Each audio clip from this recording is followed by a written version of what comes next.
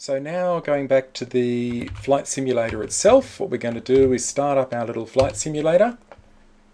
And the model plane that I'm using within the flight simulator is the Qgroundcontrol 110, which is not a perfect simulation of what we'll actually be flying in the competition, but it's the closest that I could find in FlightGear. We may want to create a better simulation of the plane if we actually want to get something that accurately flies like the real plane, but that's not actually the point of this simulation. The point is primarily to allow us to develop the software for the search process. So we want to simulate the search around the target area, sending the video stream, doing the image matching algorithms to find the target, and that type of thing.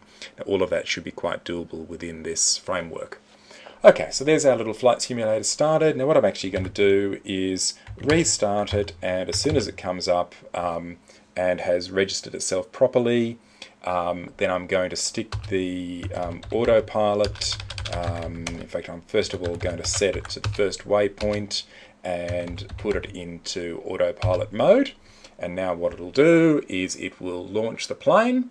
Now that's a very rough takeoff, as you can see. Takeoffs are really quite dodgy at the moment. The plane seems to roll quite badly to the left on takeoff, and the autopilot can't cope with it very well. It tries to correct and ends up rolling a bit too much to the right.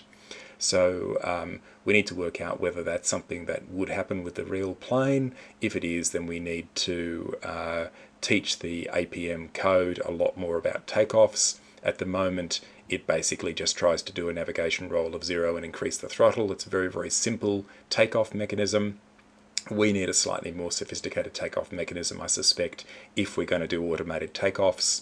Whether, of course, Jack trusts us to do automatic takeoffs with his carefully built planes is yet to be seen, but it'd be quite nice to be able to give it a go at some point. We can see now what's happened. Now the plane is actually in the air. FlightGear is sending GPS data, or constructed GPS data, and also it's sending attitude data, roll data, pitch, roll speed, pitch speed, all of that sort of thing across to MAVproxy here. And MAVproxy is then forwarding all those MAVlink packets along to the ground control station across the UDP link. So we can see here that within the ground control station, it's now managed to get lock with GPS, and you can see where it took off up here. If we just move up to this, zoom in a little bit, you'll be able to see the airport. So there's the airport, this is the area, the staging area. The plane actually took off from this point right here. Then this was the first waypoint that I set, which is in the air, just slightly off the runway. Sorry about that, I wasn't very precise with my mouse when I was placing these waypoints. I imagine that this would be roughly where we take off from. We take off down in this direction, and then what we've got is a set of waypoints. And if I zoom out, you'll be able to see the search pattern that I've entered. So we can see here that the search pattern is a fairly simple one. It just enters the flight area and then goes backwards and forwards along in a search pattern like this. Now, while it's doing this, we can see what would be seen out of a camera coming out of the front of the plane. Now this camera view is currently pointing directly out of the front of the plane. We should probably set it something more like that. I'll just get it right again. That's it. Something like that, which is probably about what we'd do for the search camera.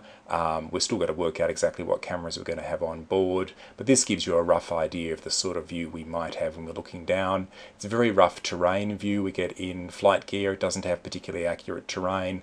Potentially we could load the more accurate satellite view that we have, that we're seeing here, which is what Qgroundcontrol is seeing. And that would give us a better view of the video that's this pseudo video that's coming out of the simulator. And the idea, of course, is that we'll then put a randomly placed Outback Joe emitting a nice bright IR pulse and IR signal, and then our image recognition algorithms will then try to find Outback Joe in the search area. Okay, now this is interesting. What it's done is it's come down this first leg of the search, and it's now trying to come across to this next waypoint, which is just here. And you can see that it's actually overshot that waypoint by quite a way. At the speed it's going, it can't actually turn hard enough. Now the APM by default will try quite hard to get within the waypoint radius that you've set of a waypoint. And I've set a radius, I think, of 30 odd meters. I think it's 30 meters I've set. So what it's trying to do is get within 30 meters of this waypoint here. And it didn't actually manage to do it the first time. So then it circled around. Then it's actually trying to come back and hit the waypoint again the second time.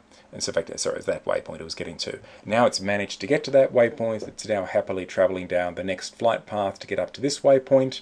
But you can see that I think we're going to need to modify the APM code a little bit, because we don't just want to set a huge waypoint radius, because we want a quite narrow waypoint radius for when we're actually doing the dropping of the bottle to the payload to give the water to Outback Joe.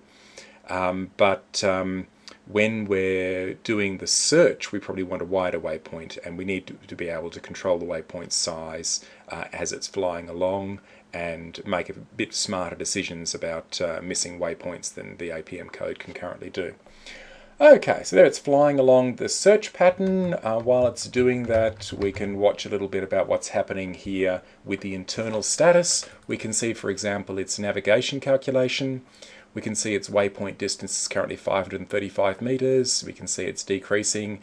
As it gets close, it'll sort of zero in on the waypoint. This here is interesting. This is the bearing error, which is in hundredths of degrees. So that's 0.01 degree off in bearing at the moment on the waypoint. And as it closes in on the waypoint, hopefully it'll hit this waypoint dead on, and it did. It's hit the waypoint and it's moved on to waypoint index number 7 here. Going on to the next one. And it's now just 90 meters from that next waypoint. So again, it's trying to hit the next waypoint, but it's actually circling around a little bit because it doesn't have the turn radius it needs to do.